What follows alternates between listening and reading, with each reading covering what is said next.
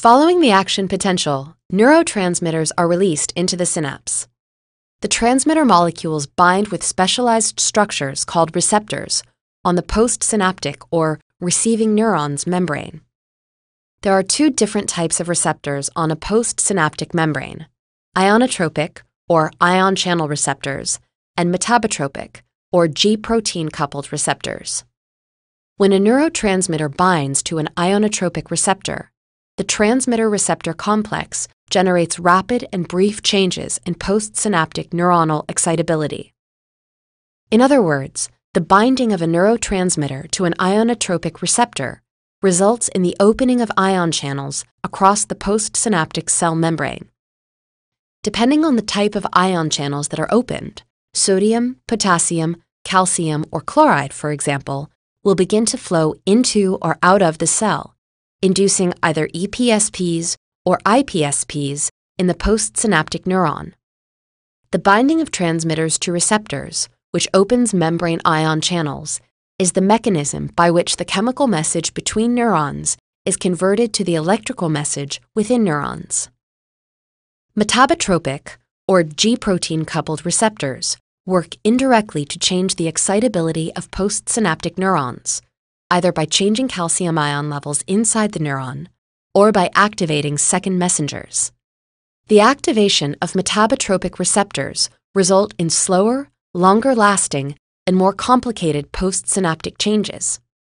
These postsynaptic changes range from the opening of ion channels to changes in internal calcium ion levels to changes in gene expression.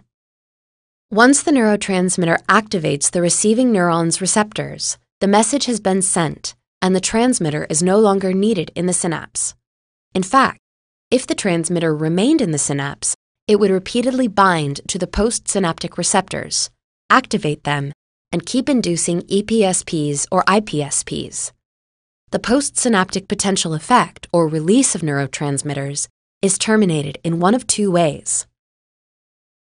The first is known as a process called reuptake, where the neurotransmitter is taken back up into the sending neuron and recycled for release following another action potential.